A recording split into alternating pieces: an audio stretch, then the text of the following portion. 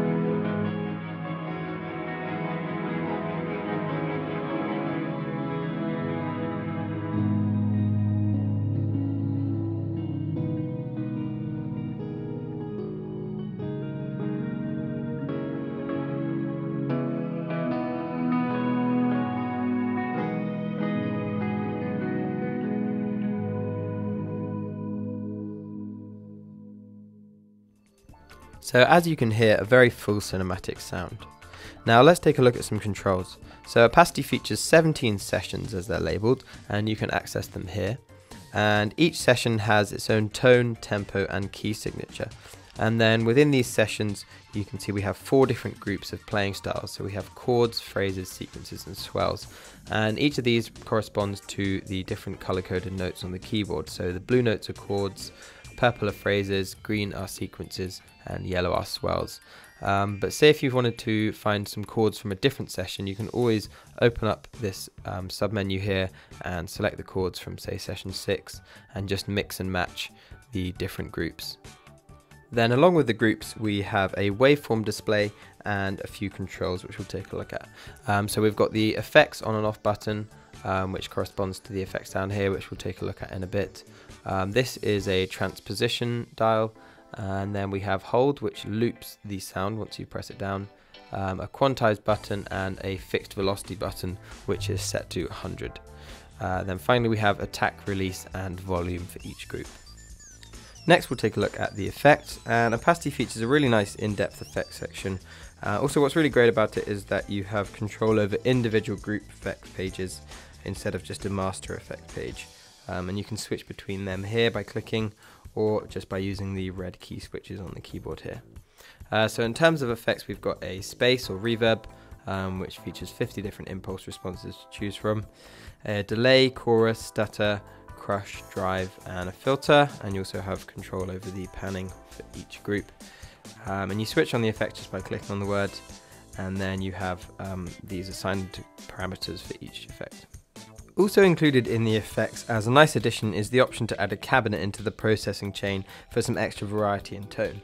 So opening up, you can see we've got a nice selection of parameters to choose from, including air, size and rotary speed. And then here we have 11 different cabinets which you can flick through and choose which one suits the sound best. The final page we're going to take a look at is the settings page down here, and this just includes some master controls.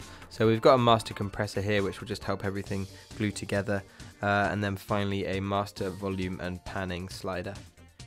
Now, taking into account everything we've looked over, I'll just spend a minute or two using the engine in full and using the effects and everything else so you can hear the potential of opacity.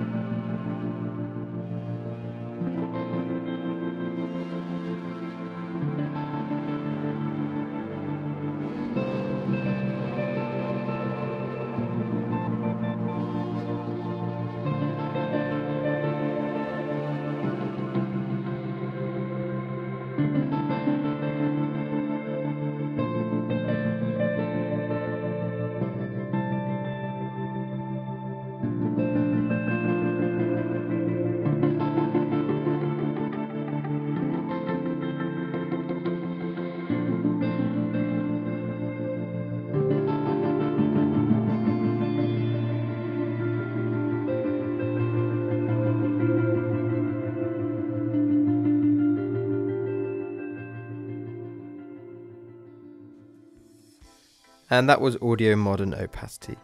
As you can see, very easy and quick to get really satisfying results and so much content to explore. So I'd highly recommend this library to any composers, producers, sound designers and musicians. Just to reiterate, this library requires Kontakt 5.7 or higher and will run in both the free and full versions of Kontakt. But for any more info, visit www.timespace.com. Thanks for watching.